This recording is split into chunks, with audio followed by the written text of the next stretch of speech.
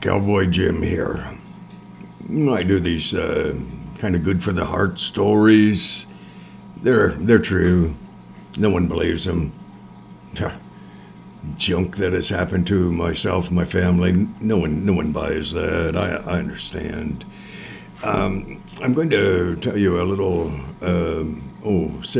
justification for my really bad attitude towards abusers of children, women. Oh, I really get pretty pouty when big men try to act like they can exert influence on a short Irish guy. Listen, I'm not very pleasant then. When I was 11 years old, I grew up at a place called Wasaga Beach on Georgian Bay, and I started working in the summer when I was 11. I worked, for wages. I had worked in our campground long before that. And one of the people that I met, her name was Helen.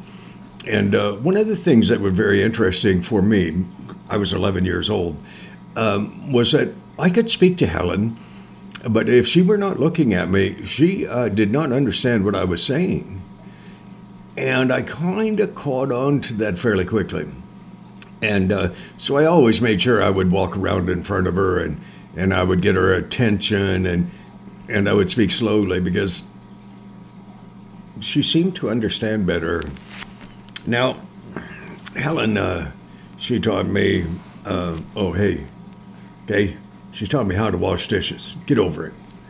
And so I washed dishes in this open sort of hamburger bar in an arcade on the main street of Wasaga Beach. And I grew to respect that lady. She didn't talk quite as clearly as I thought she may well have been able, but she couldn't. It was just fact. And I learned that she was deaf, and so she read lips. And I don't know that enhanced my respect for her, but I want you to know something. It did not take any of it away. This is going to get bad. I have all my YouTube stuff so the kids can't watch it, eh? There's a reason. It's coming up. This is it. This is why I despise abusers. In the fall, only worked, 24th of May weekend around to September. By then everybody was so tired and all the tourists would leave Wasaga, and we only had 300 people in our whole community, men, women, children, and 3 dogs, and that was a joke. And Helen went home one day. Please take warning, people. Don't let your baby children see this. Don't you let them hear this. Please. Helen went home one day, along about September, October, and she got home early. Her husband was there.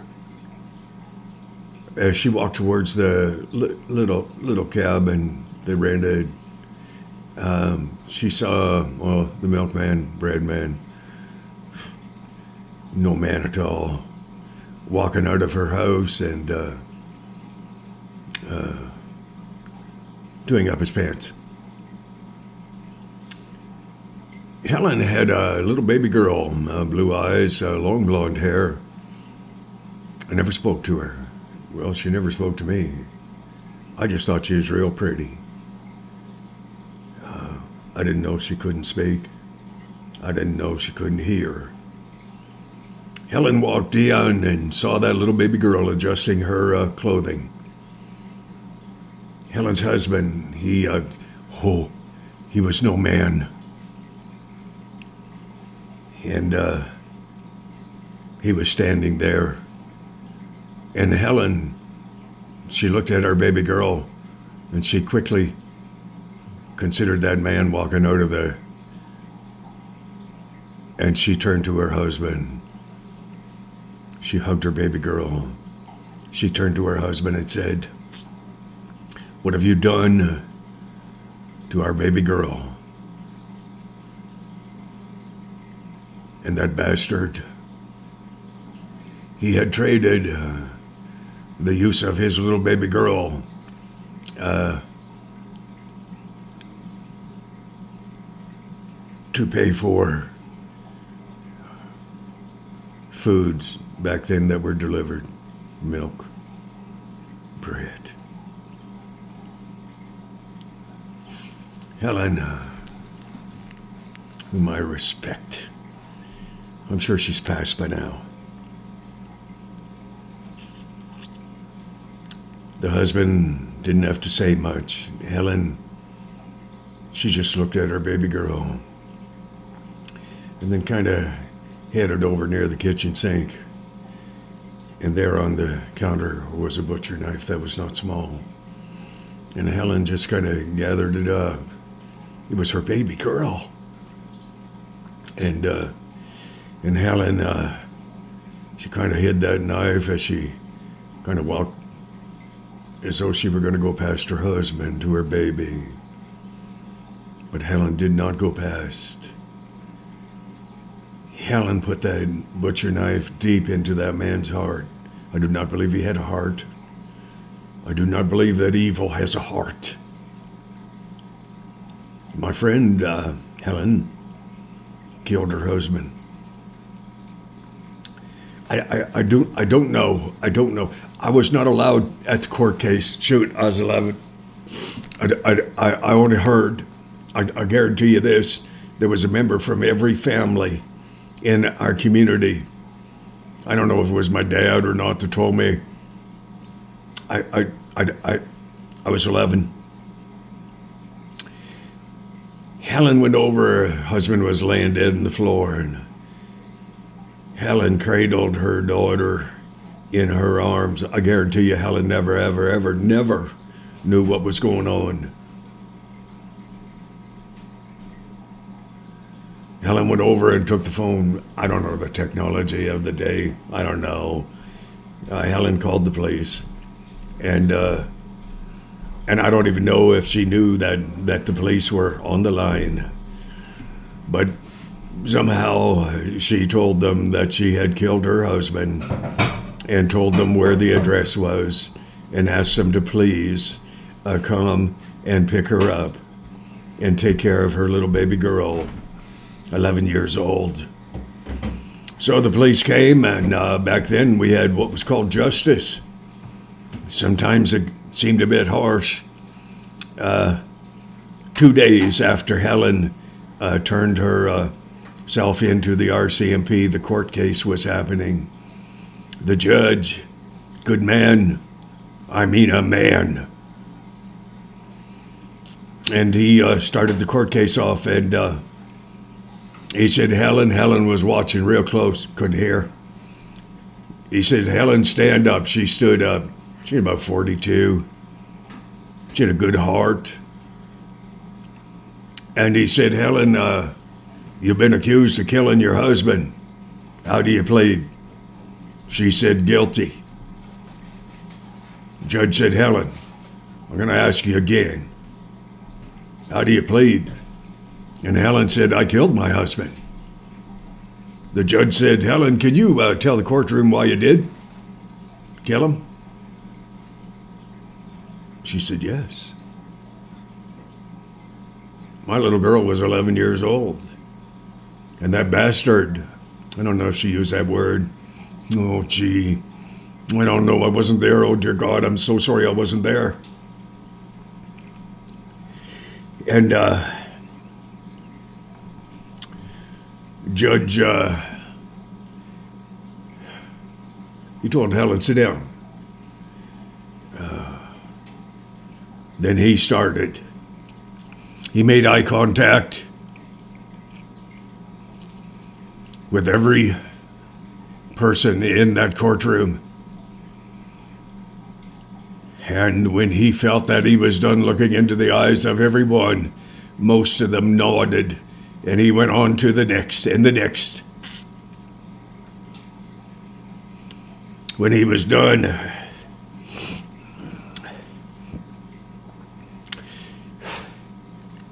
he said, "Helen, stand up." He said, "You're guilty?" She said, "Yes."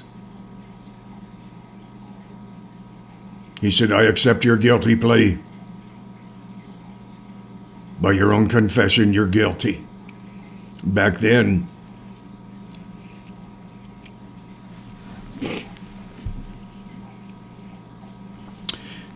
was about 2 weeks from the court case until you're hung. The judge,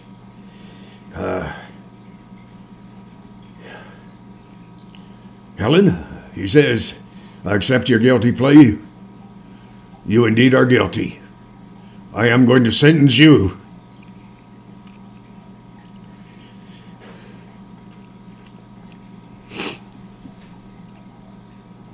to time served."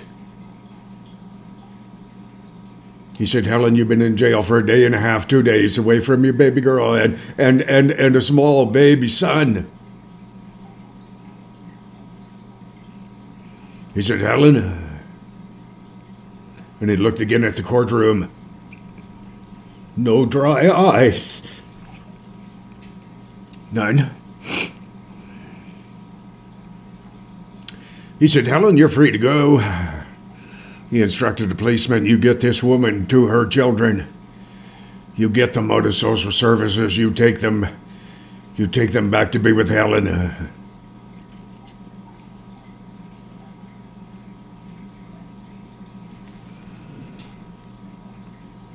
It was called justice. We don't have justice nowadays. So what?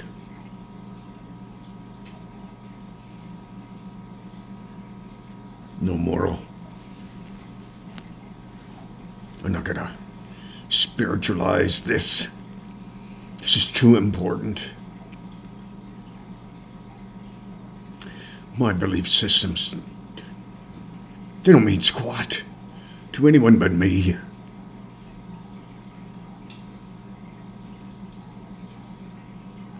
I just wanted you to know.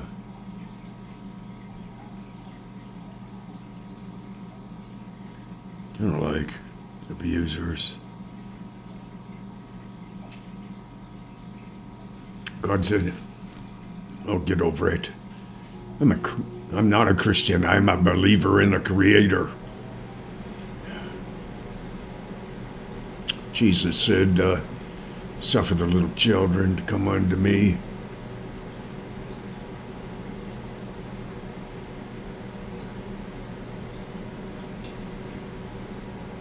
If you know an abuser, turn them in.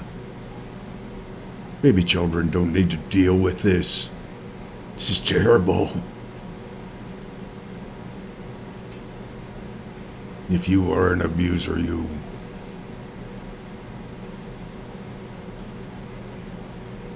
listen. If you are an abuser, if you have balls, dear God, I can't imagine that you do, but if you have balls, man up, you fatherless child. You turn yourself in. Hey, Cowboy Jim, eh? Why is that crazy old Irishman so pissy? It's because of life's experiences. It's because I have seen abuse. It's wrong. It's wrong. It's wrong.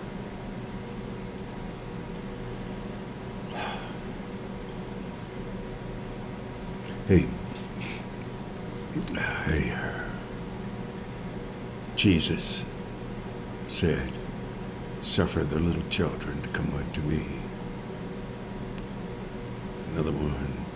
Oh, ye who are weary and heavy laden, take my yoke upon you. My burden is light.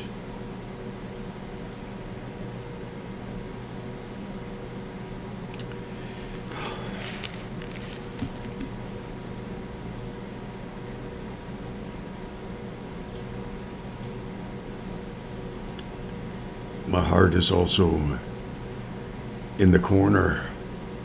I'm a fighter. My heart is in the corner of those baby children who have become adult.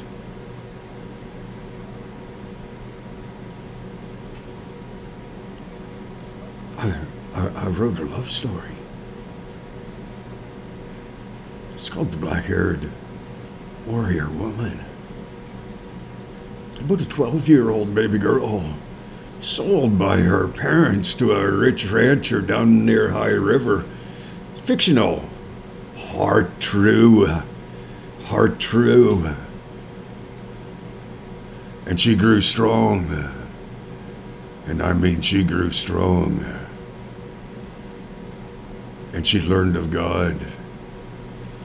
Hey, you don't care for God, I don't give a rat's ass. It's your choice. I'm pretty coarse. I'm pretty rugged.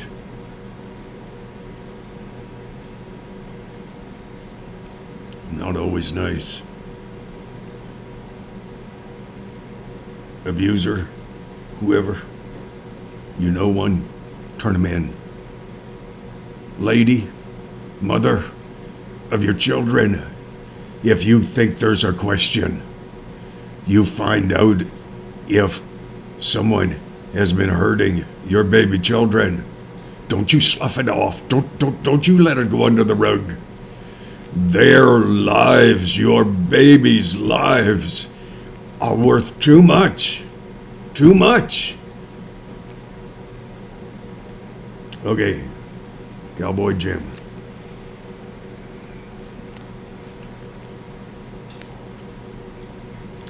You're gonna live till you die.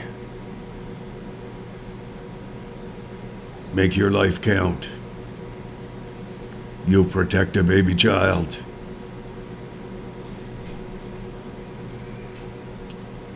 I don't care what you think of me. You protect a baby child. God bless. You have a good day.